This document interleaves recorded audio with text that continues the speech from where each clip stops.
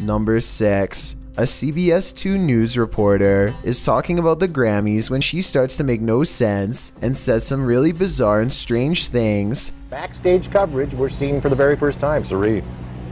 Well, a very, very heavy debatation tonight. We had a very Darrison.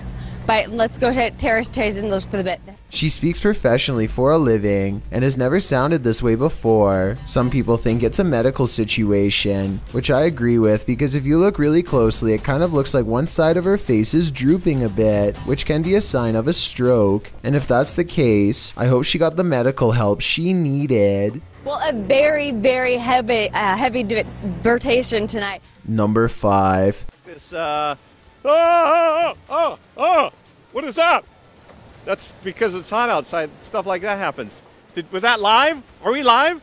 If something scary is ever caught on live TV flying around your face, here's a tip. Don't open your mouth wide enough to invite it inside. I don't know exactly what this creepy beach bug is, but I do know 2 seconds into the video is when he almost swallows it whole. The crazy bug turns around and takes a second go at him until he chases it off with his notes. Someone tell me what kind of insect this is, and also why it seems so obsessed with diving into his mouth.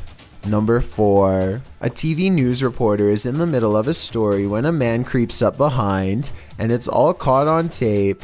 And it's likely one of those international cities might... No! You scared the shit out of me. I'm working here, man. How you doing? Oh my God. I'm sorry. Okay. I think it's pretty obvious that the man was joking around and trying to have a friendly laugh. He comes in with his hand on his hip, like her, but from her perspective, she probably just sees a stranger standing way too close and freaks out. All in all, he seems like a regular guy who just wanted to make a cameo on live TV and didn't mean to scare anybody.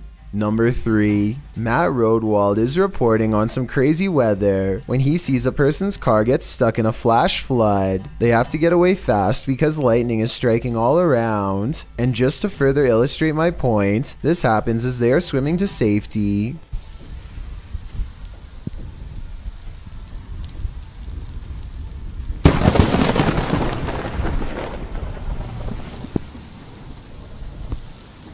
Think about how easily that bolt of lightning could have hit the water instead of across the street. Everyone who is getting away should consider themselves extra lucky they didn't get zapped. This could have been almost one of the most frightening moments ever caught on live TV. Number 2. A news reporter is assigned a story she really doesn't want to cover. Soon she finds she's covering herself with her hands out of fear.